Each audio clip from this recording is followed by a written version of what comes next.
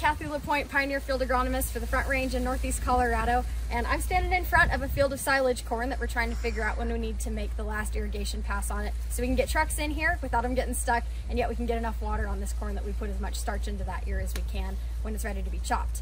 So there's a tool that Pioneer came out with within the last 4 years or so, and it's called Water Reporter. It's not yet built into Granular, so if you're interested in doing this, make sure you talk to your local rep or agronomist. We'll get you enrolled.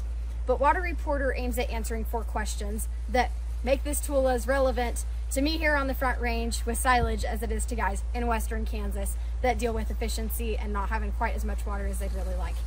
So Water Reporter answers 4 major questions. When do I start irrigating? When do I stop irrigating?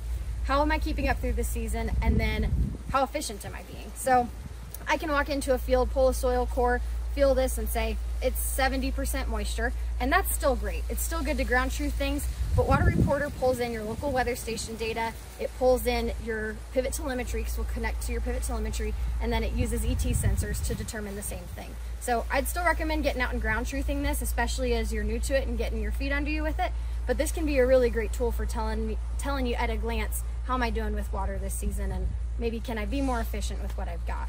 So that way, Water Reporter can help us determine by hybrid what's the best hybrids for me for water use, and then ultimately answer one of those 4 or all 4 major questions that every farmer asks every single year. So if you want to get enrolled with Water Reporter, reach out to your local Pioneer rep or field agronomist. We're happy to get you set up with it, and reach out with any other questions. Thanks.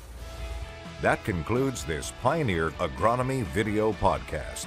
Visit our page on pioneer.com and follow us on Twitter and Facebook for more agronomy insights.